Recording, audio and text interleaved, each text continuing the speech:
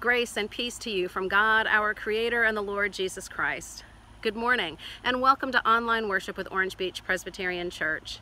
What a joy it is to gather together to worship. All of the words that you need will be right on your screen, so please join us in the responsive readings, sing the hymns nice and loudly and joyfully, and enjoy worship. We may be in separate places physically, but we are spiritually united in Christ. So what a joy it is to worship together. One quick announcement before we begin our service. We have been having in-person worship services at the church. We have suspended those not only for today, but also next Sunday, November 8th. We're hoping to pick back up November 15th, but we'll keep you posted. The reason for that is I was diagnosed with COVID this week, so I am under a very strict quarantine.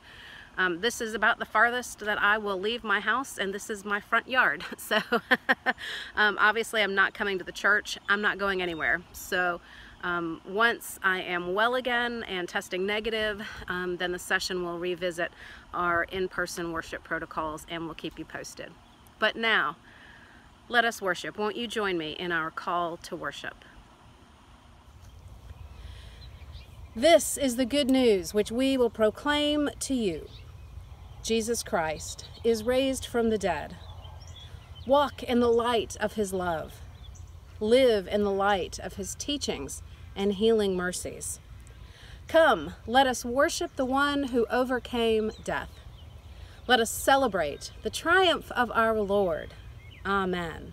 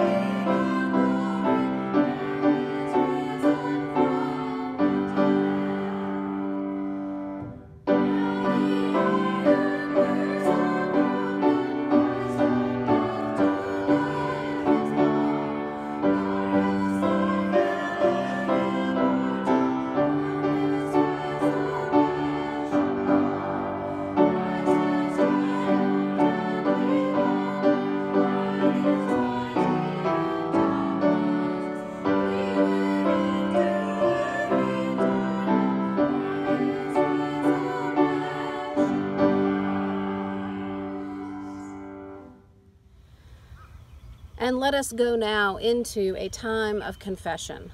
We will pray first silently, and then we will pray together. The words will be on your screen. Let us pray.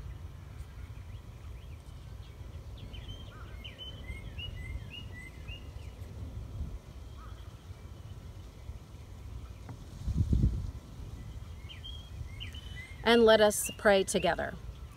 Gracious God, we confess that we far too often want proof for everything. It is easy for us to point our finger at Thomas, who was honest about his fears. Jesus said to him, and he says to us as well, "Peace, be still. Do not doubt, but believe." Lord, forgive our unbelief. Forgive the many times when we think and act in ways which are hurtful and mean. Heal our wounds, bind up our spirits in the cords of your compassion. Help us to fully place our trust in you with our whole hearts and minds and spirits and souls. For we ask this in your blessed name. Amen. This is the good news of God's grace. Though we were sinners, Christ died for us. Friends, believe the good news of the gospel. In Jesus Christ, we are forgiven. Thanks be to God.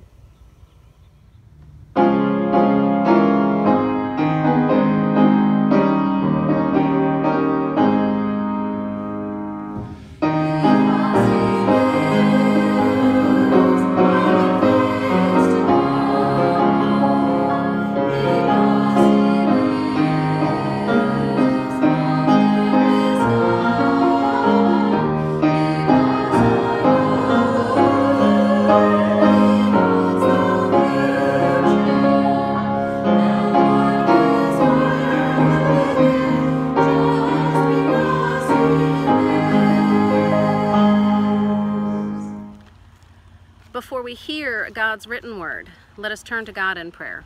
Let's pray. Gracious God, Lord, how we thank you for this morning, for this time together where we can spend some time just in worship, worshiping you, Lord, singing your praises, praying to you, hearing your word. And Lord, we pray that you will fill us with your Holy Spirit, opening our ears and our hearts and our minds so that as we hear your written word, we hear your voice and we know the message that you have prepared for each and every one of us. We pray this in the name of your Son, Jesus Christ, as together we pray how he taught us. Our Father, who art in heaven, hallowed be thy name. Thy kingdom come, thy will be done, on earth as it is in heaven.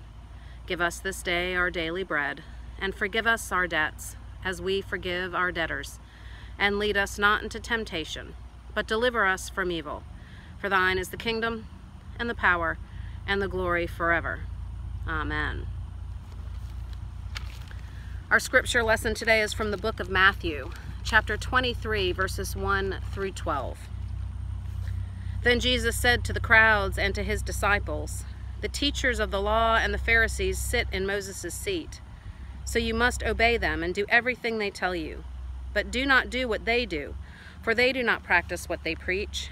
They tie up heavy loads and put them on men's shoulders, but they themselves are not willing to lift a finger to move them. Everything they do is done for people to see. They make their phylacteries wide and their tassels on their garments long. They love the place of honor at banquets and the most important seats in the synagogues.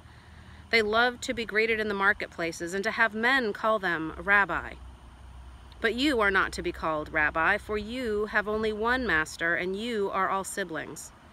And do not call anyone on earth Father, for you have one Father, and he is in heaven. Nor are you to be called teacher, for you have one teacher, the Christ. The greatest among you will be your servant. For whoever exalts himself will be humbled, and whoever humbles himself will be exalted." This is the word of the Lord. Thanks be to God.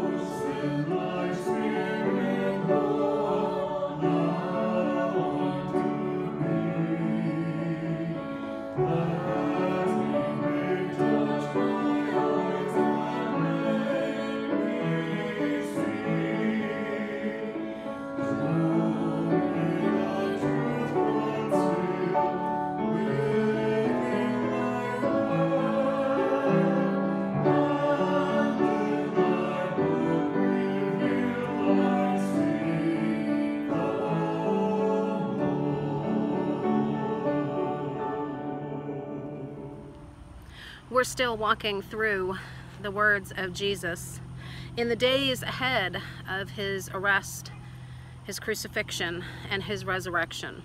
He's been teaching and preaching. He's been teaching his disciples. He's been talking to the crowds. We've heard parables. We've learned lessons. We've watched as the Pharisees and Sadducees have tried to trip him up, asking him questions that will put him to the test that they're hoping he will fail, which will give them reason to arrest him. But we know that Jesus did not fall prey to that. He has turned them around. Every question that they've used to try to trip him up, he has used to give lessons to them and to us. But now he's telling the crowds and the disciples exactly who the teachers of the law and the Pharisees really are. Not who they say they are, not who they purport to be, but who they are. They're hypocrites. They do not do right. He tells his disciples, he tells the crowds, you have to obey them, but don't do what they do. They don't practice what they preach. They tie up heavy loads and make other people carry them. They're not willing to carry that load. They make their phylacteries wide. That's a leather box that used to hold scrolls of scripture. They would literally wear them on their foreheads for everyone to see. And the tassels on their garments long. The tassels on your garment were supposed to show your faith, so they made them extra long so that people could see how big their faith was. Unfortunately, they didn't show how big their faith was. Jesus tells the crowd they love their place of honor. They like the most important seats. They love to be greeted and called Rabbi. And then he gives them this advice: whoever exalts themselves will be humbled, and whoever humbles themselves will be exalted. These were probably pretty harsh words for the Pharisees to hear. I mean, they're not accustomed to people calling them out on their hypocrisy. But here Jesus is once again doing things totally differently. He's not revering them. He's not calling them rabbi. He's pointing out who they really are. And then he's admonishing the crowd. You have one master. You're all siblings. You have one teacher, the Christ. And he tells them the greatest among you will be your servant. He will be our servant. Whoever exalts themselves will be humbled, and whoever humbles themselves will be exalted. This is the opposite of what the Pharisees want to do, what they are doing. They don't humble themselves. They exalt themselves. And so Jesus is saying, the Pharisees, they're exalting themselves. They will be humbled. I'm sure this was wonderful news to the crowd who wanted Jesus to come and be king. He wanted him to overthrow the government. That's what they thought he was there for. They wanted him to be king. That's not what he was there for, at least not in the way that they were thinking. He didn't come to be king of the land, the governmental king, the ruler. He came to be the king, capital T, capital K. He came to be our Savior, the Messiah, the Christ. And so we have to look at his words. We always should look at his words and ask ourselves, where are we in this? What is he saying? Not only where are we as a church, but where am I? Where are you individually as we read these? It's not easy when somebody points out that you're a hypocrite. It's not easy to look deep and say, is this hypocrisy? But that's what we are called to do. Now, I'm sure we all can think of examples of when somebody else is being a hypocrite. Always easy to point it out in someone else. And I'm sure we all know people who brag about being at church on Sunday, post about every faithful thing that they do, and yet they might not necessarily really be walking the walk. Maybe they're just talking the talk. It's that car with the Jesus fish on the back that then cuts you off in traffic and maybe hollers something out the window at you, and you think, that doesn't match, that doesn't seem right. There's that old joke about the woman who got pulled over, and the police came up to her window and hauled her out and did it like a felony stop, and she said, "What is going on?" And they said, "We assumed this car was stolen because on the back it said follower of Christ, and you know, cut this person off and flipped them off, and and then they list all of the obnoxious things that that person did, which indicated to them if the car is owned by a Christian, it couldn't possibly be that driver because she wasn't acting like her bumper sticker claimed she was." So again, not easy, but let's take a look. Let's take a look at ourselves and see if we are acting like the Christians we claim to be. I'm assuming if you're watching this, you claim to be a Christian. You are a Christian. So let's act like Christians, right? Now, what does that look like? In what ways are we falling short on this? And I'll tell you what, right now, this week and the weeks leading up, and this week and probably a couple of weeks from now, we are really going to be put to the test, aren't we? It's election day on Tuesday. We have a lot of anxiety about this election. Regardless of how you vote, if you've already voted or will vote, the candidate you choose, the election will come and go. Time always keeps turning. The world never stops spinning, right? So Tuesday will come and Tuesday will go. And, well, like all elections, we won't know for sure who the winner is. This one might take a little bit longer, they're saying. There's a lot of contention going on. And with COVID happening, there were a ton of absentee ballots and mail-in ballots, ballots that have to be counted separately, some of which will have to be verified. Now, this happens every single election.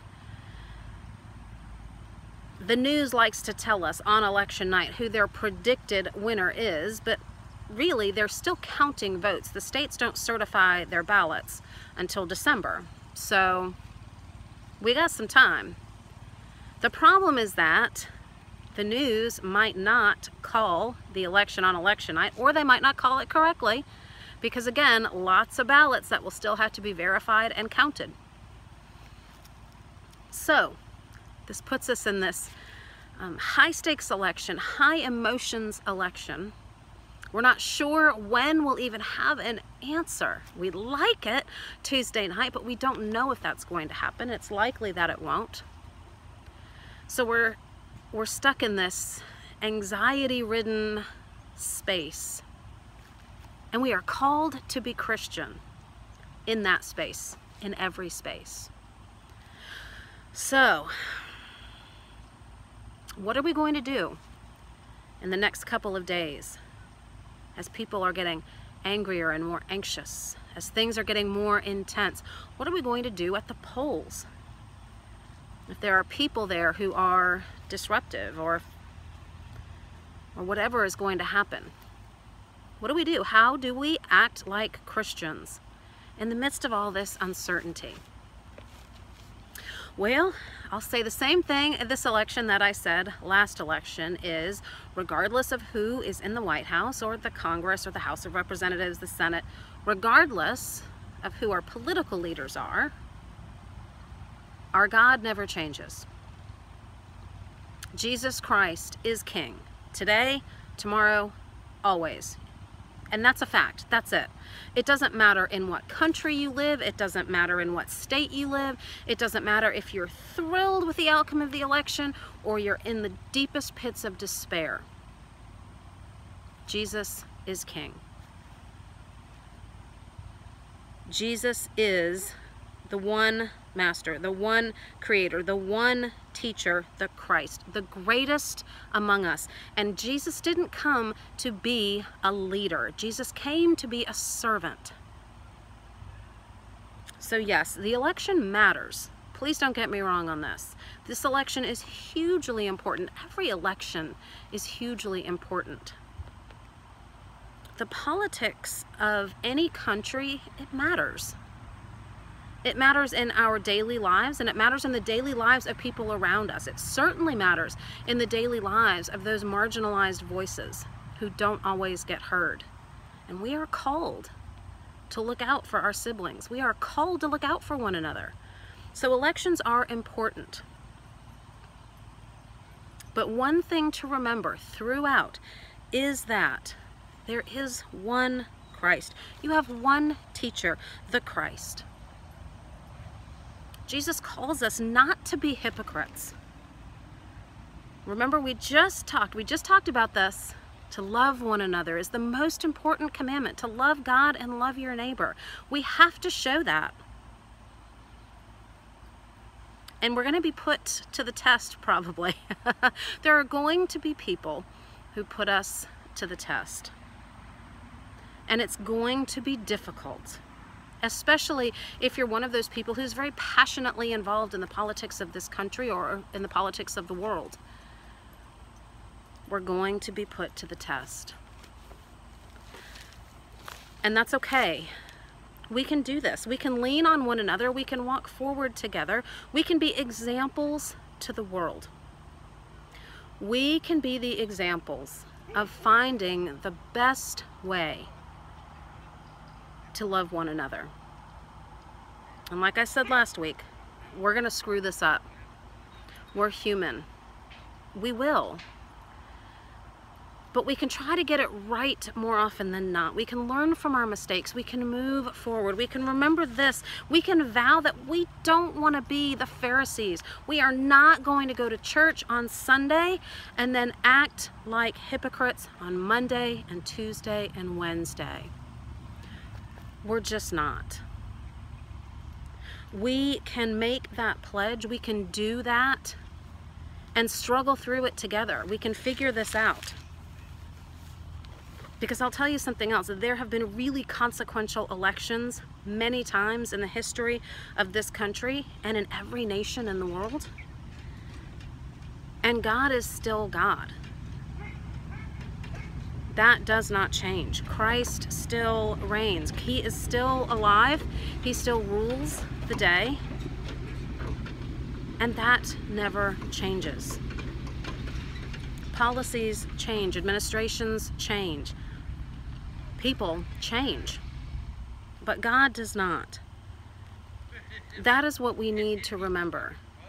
Is that we don't want to be the Pharisees. We don't want to be the hypocrites. We do want to be servants. We do want to humble ourselves. And if that means closing your mouth or closing your computer when you desperately want to say something to get the other guy, take a deep breath. You can do this. We can do this together. I know that we can. We're about to take communion together. We are about to celebrate the Lord's Supper. We are about to remember that Jesus broke the bread, and when we eat that bread and drink that cup, we proclaim his saving death until he comes again. We have Jesus with us in this feast. Eat the bread, drink the cup, and vow to allow that to nourish you spiritually so that we're ready for whatever turbulent week ahead, whatever that looks like. Again, whether you're celebrating or crying, whether you're overjoyed or angry, or depressed or sad or happy or confused, whatever your emotions are, time is fleeting. This is fleeting. Christ reigns forever. That's the truth. Amen.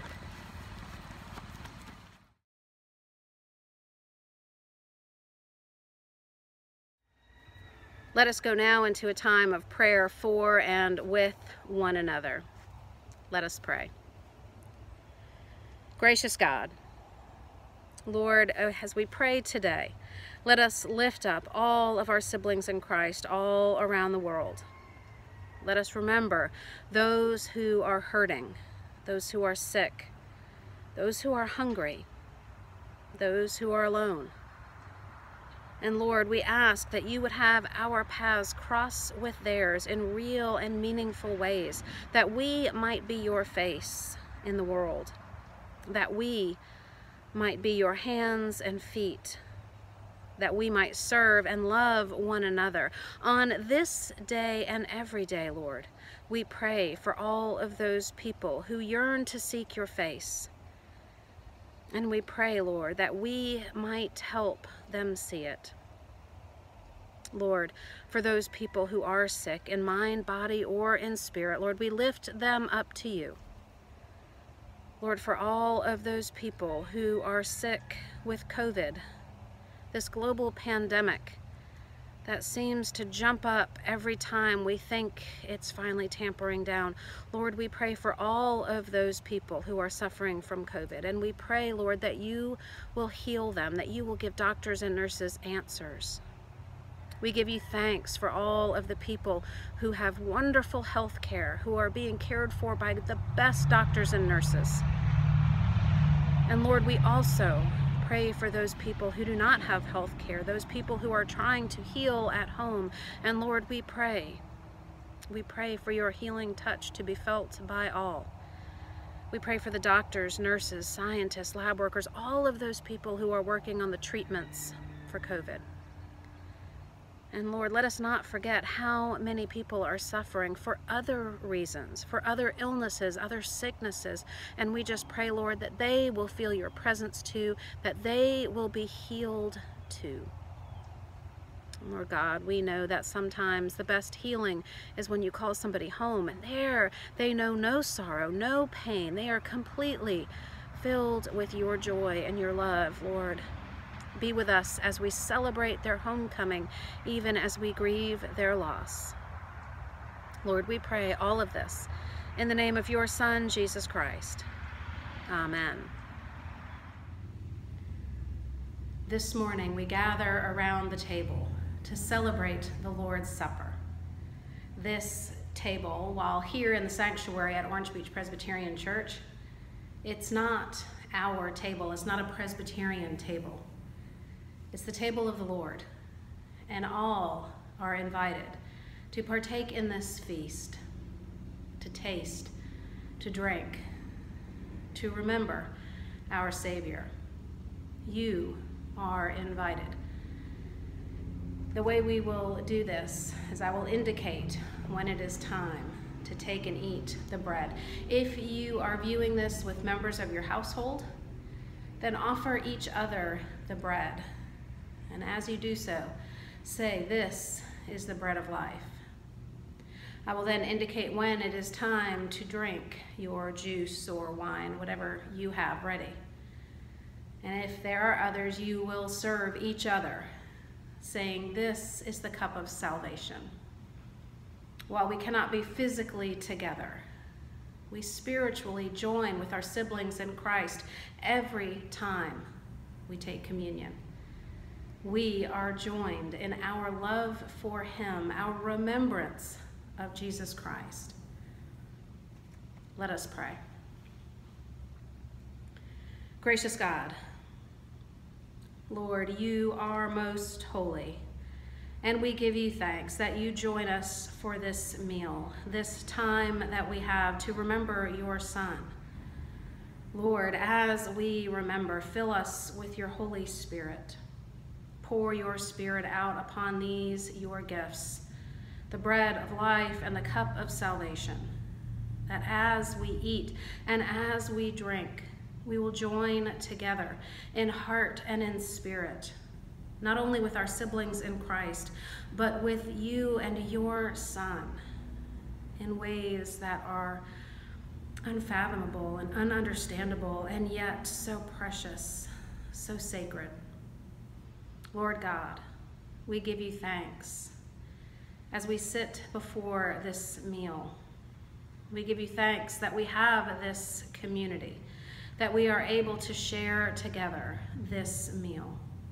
Just as Jesus sat with his disciples, just as he shared that meal with them, just as he served them.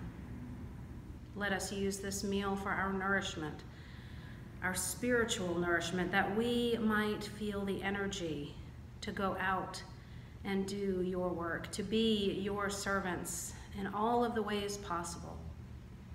We pray this in the name of your Son, Jesus Christ. Amen. On the night of his arrest, Jesus sat with his disciples, and he took bread, he blessed it, and he broke it, saying, "This is my body, broken for you. As often as you eat this, remember me." And in the same way, after supper, he took the cup. He poured it, and he said, "This is a new covenant, written in my blood, shed for the forgiveness of sins. And as often as you drink this, remember me." And indeed, as often as we eat this bread and drink this cup, we proclaim the saving death of our Lord Jesus Christ until he comes again. My friends, these are the gifts of God for the people of God. Thanks be to God. Take your bread, your wafer, your crackers, and serve one another. This is the bread of life.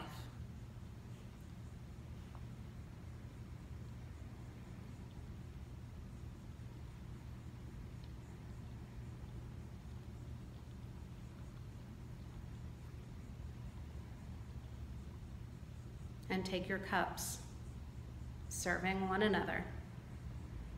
This is the cup of salvation. Drink and remember him.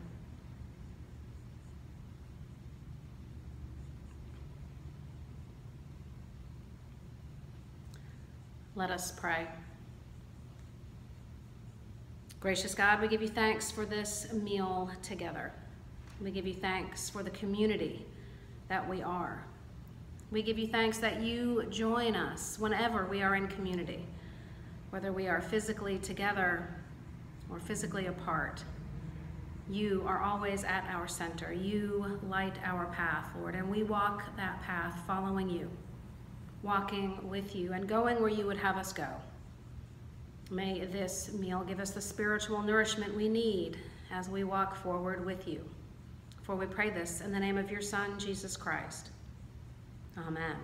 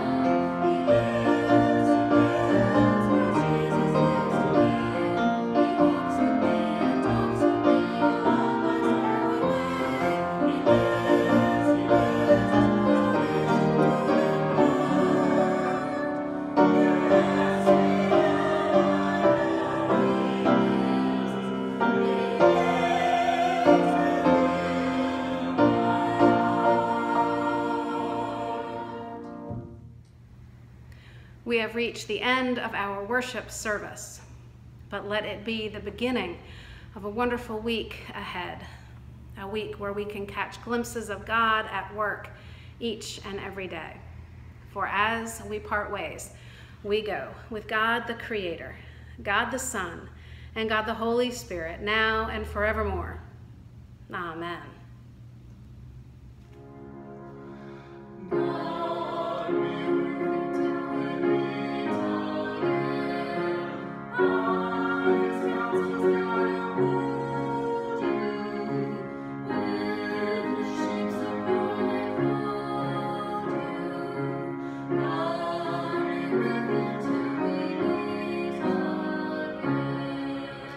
And all God's children said, Amen.